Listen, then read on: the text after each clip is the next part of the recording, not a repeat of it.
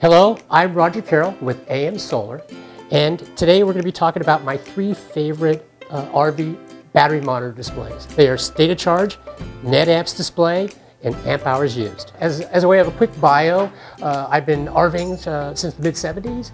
I've been full-timing since 2005, and I've been living with solar full-time for the past 8 years. So these are my favorite displays in my opinion. In a previous segment, Garrett Town was kind enough to discuss the Victron BMV Sub 12 battery monitor, how it works and installation tips, and the link to it is right down here, hopefully. Okay. In this perspective, we're going to talk about living with a battery monitor, what it means to an RVer out there doing dry camping and boondocking. There are several favorite battery monitors that we sell and we're dealers for. The first one was the Victron BMV 712, which Garrett introduced you to. We also like Bogart Engineering's Trimetric 2030 series over here. And again, display is unique. Over here, the Blue Sky offering through their IPN Pro Remote and their internal shunt kit, optional shunt kit. You can also get battery state of charge. And then we're going to be working with the Magnum Energy battery monitor kit function here, which has a little bit bigger display for us to work with. As you can see on the Magnum Energy, we can dial this in, but the battery state of charge gives me a percentage of the battery capacity, but basically it's fullness. And we want to make a note here about battery capacity.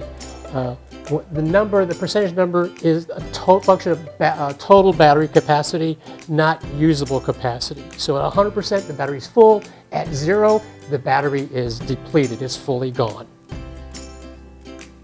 What I love about battery state of charge is it gives me a quick snapshot of the general health of the entire system.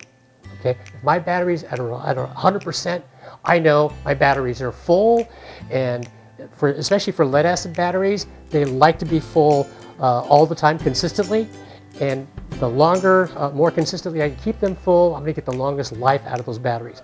Lithium batteries, a little bit different. They don't need to be at 100% fully charged all the time. That's more of kind of a wanting to have your batteries full at the end of the day going into the nighttime, but as far as lithium batteries are concerned, they don't need to stay at 100% to get the longest life out of them. But for those of us that live with lead acid technology, either flooded wet cell batteries or AGMs, we like to see those batteries at 100%. So battery state of charge at 100% means my batteries are fully charged, all my charging systems are probably working, and all my loads are under control. If those things are happening on a daily basis, when I come into my RV midday or at the end of the day and I see that battery state of charge at 100%, I know everything is working fine. If it's less than 100%, there might be an issue. What could the issues be? Okay, so if we're not charging, we're suspecting charging issues, one of the first things we ask ourselves, are the panels clean? Okay, are they dirty? When's the last time you cleaned those panels? So after checking panels, next thing we want to maybe take a look at is your flooded wet cell batteries if you have flooded, okay? When's the last time you checked the water level on them? Another aspect is, are there unusual loads on the system that's bringing the batteries down? And by the way, this is all good information that you need when you call in for technical support. My second favorite battery monitor display is the NetAmps Display. It displays amps in a positive or negative value, charging or discharging. On the Magnum, we access those displays by pressing the meter button until we get the O1 function of the display. This allows us then to use the rotate knob and rotate to a function called 03 BM meters. We depress the knob and you're there. And now we can rotate the knob to the NetAmps display. That minus or positive value. This is real-time information about what's going on with your batteries.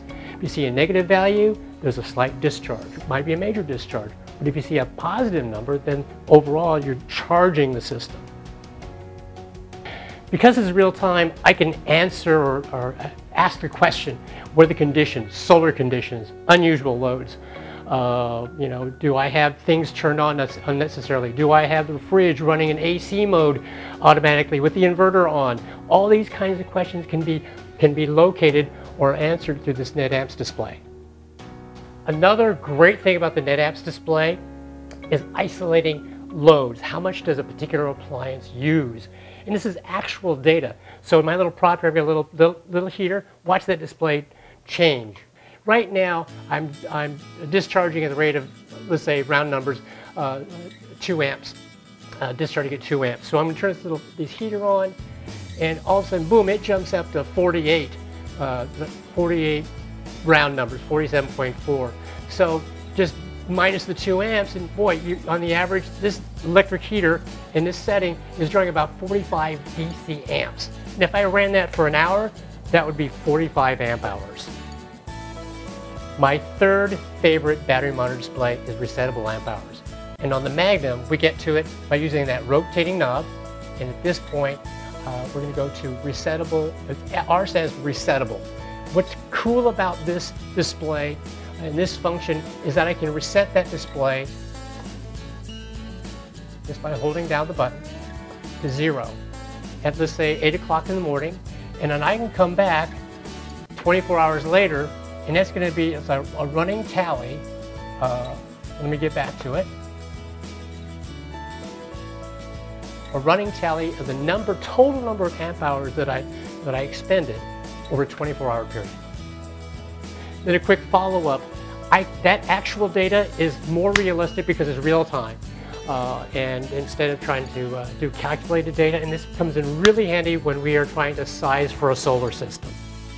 So you folks with special appliances, i.e. CPAP machines, your favorite Keurig or espresso machine or that favorite hair dryer, it's hard to know and look up when you call us to see, how much does this appliance use.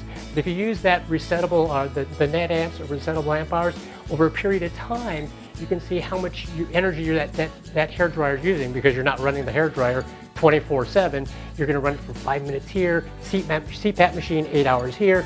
But with the resettable amp hours, you can monitor a 24-hour cycle of all your appliance usages and the number of times you make that Keurig coffee maker sing and turn your stereo on and get that. And so you'll get a nice picture of a 24-hour cycle, and that's the magic number we want to use when we're sizing a solar system for you.